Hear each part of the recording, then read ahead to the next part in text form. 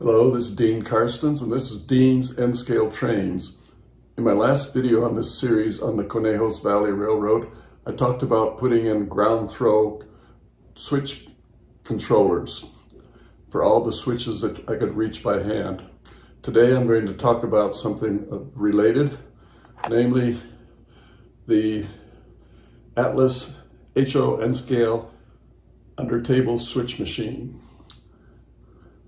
The Atlas under-table machine is very, very nicely constructed.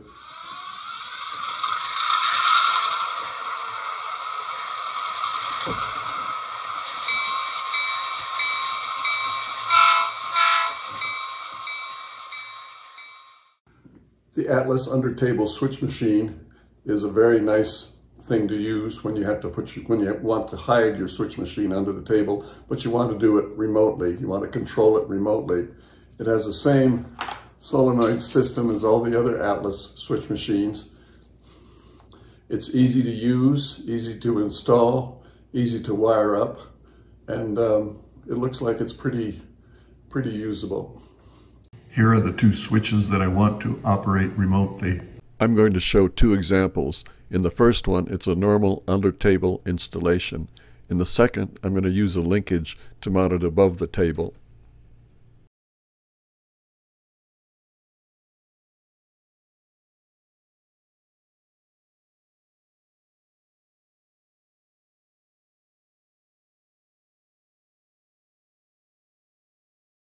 Okay, I've got the three leads going to the machine, to the control switch.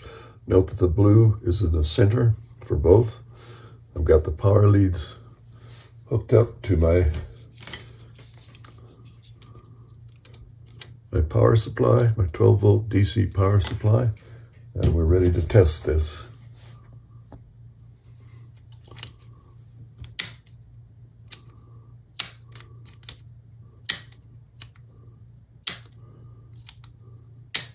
Looks great.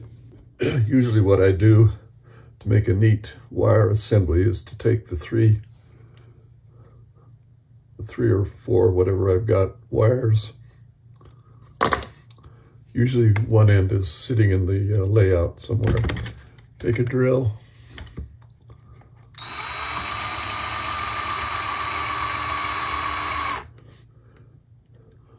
Chuck it in a drill and twist it up to give a nice, neat wire assembly.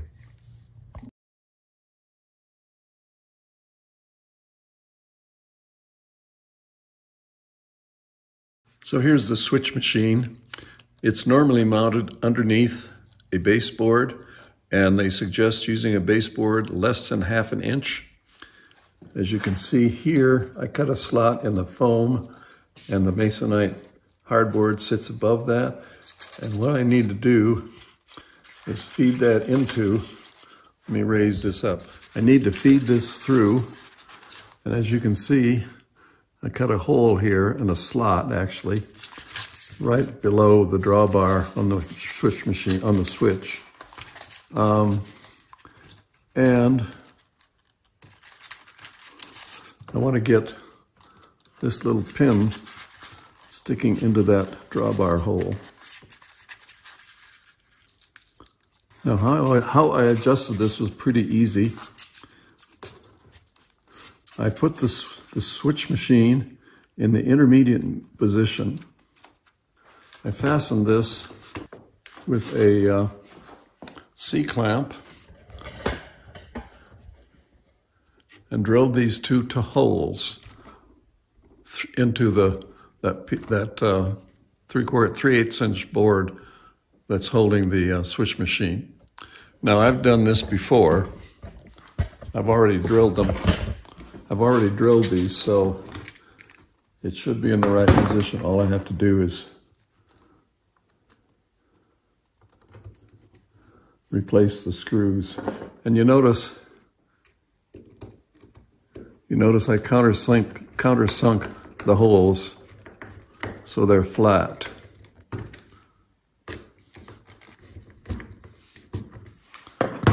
Now let me raise this up and adjust it. I think you can see the pin coming up there, sitting in the drawbar hole. Now let me run over here and see if it works.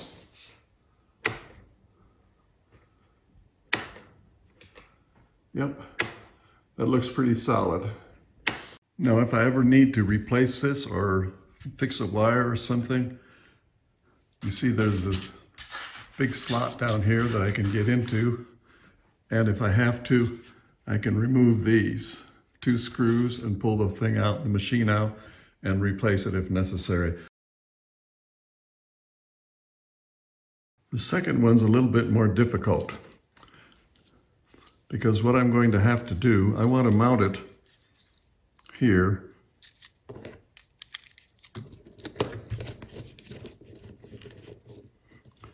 And create a wire connection between the machine and the switch. Now you see I've drawn a line here that shows that's perpendicular to the rail in line with the drawbar to show where I want to put this. And I had to cut this pin off just a little bit to get it to fit. This, by the way, is a spacer that goes under there. From the top, I think you can see there are 2 of those 3/8 inch boards, rectangular boards, and I just glued those together into the baseboard to support it. So here we are at my bench. Here's the machine now, and this is the linkage that I created. I hope you can see that. There's a little, I made a little circle there with the wire, and I used a pair of needle nose pliers to do that. And I bent this into a U shape. Now obviously I did this knowing what the dimension was going to be. I'd measured the distance. This is just a 0.1 inch styrene cylinder that I cut. It's about a 1/2 inch less than the draw on this. Actually, it's more like 3/4 of an inch. Now to fasten this,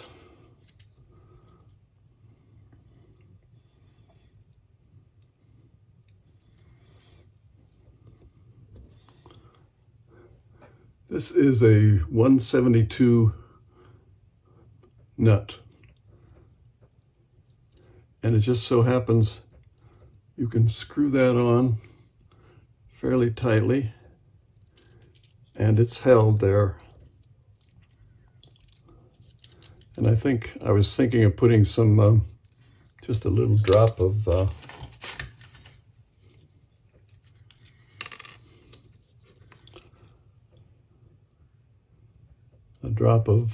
super glue to hold that. Okay, now let's go back to the railroad layout. Okay, we're ready to install this. You see I've put the 3 wires, attached the 3 wires to the back. The important thing is to remember which one goes here, because that's the common, and that's green. I always usually make that green. The other colors don't really matter so much. Okay, we're gonna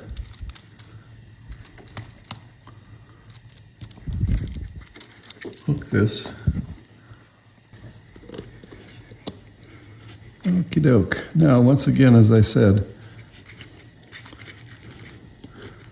to find where this goes, I lined it up, put everything in the center, and drilled the holes. I'll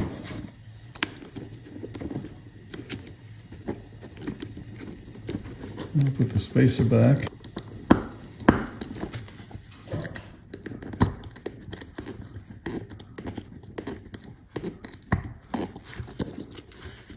That's one.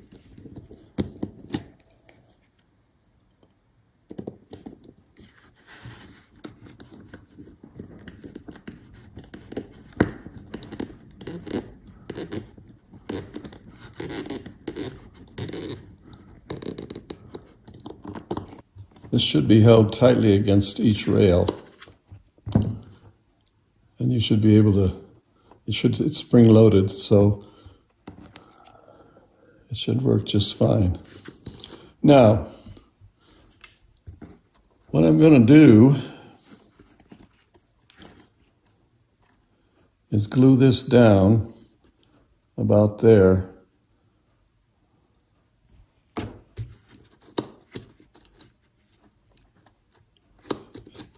I'll probably put a station platform here. Then this will be covered up with the scenery, which will come down and cover that up. Now you might ask, how am I going to service this? Well, hopefully I never will have to, but if I will, the scenery coming over is going to be plaster cloth. I'll just have to cut around the plaster cloth and remove it to get to this. But like I say, with luck, I'll never have to service this.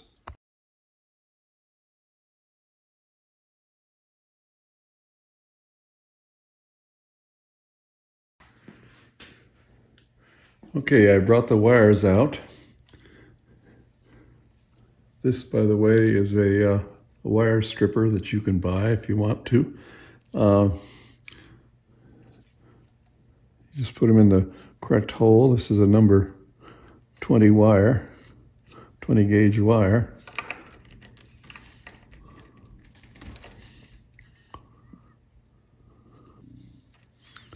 And strip them about 1/4 of an inch. That one's a little too long. Now, as you remember, I said the green always goes to is the common. The common is the center wire here, the center screw here.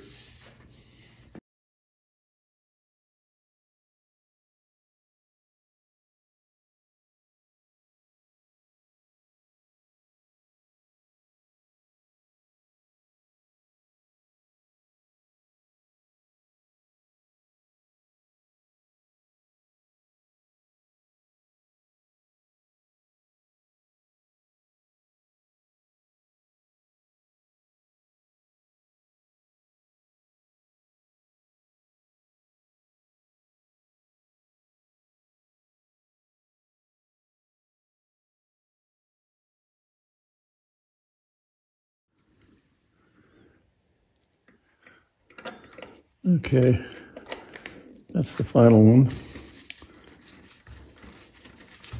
And I'm going to pull these through. Okie doke.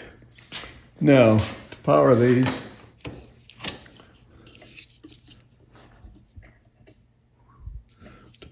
I've got a 12 volt, 1/2 amp wall wart power supply transformer plugged in the AC there, and we'll see what happens.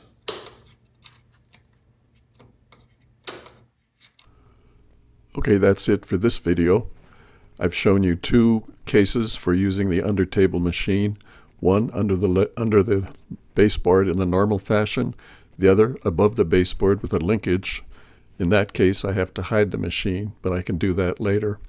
So if you've liked this video, please subscribe if you want to see more on this series, and please give me a thumbs up. Thanks for watching.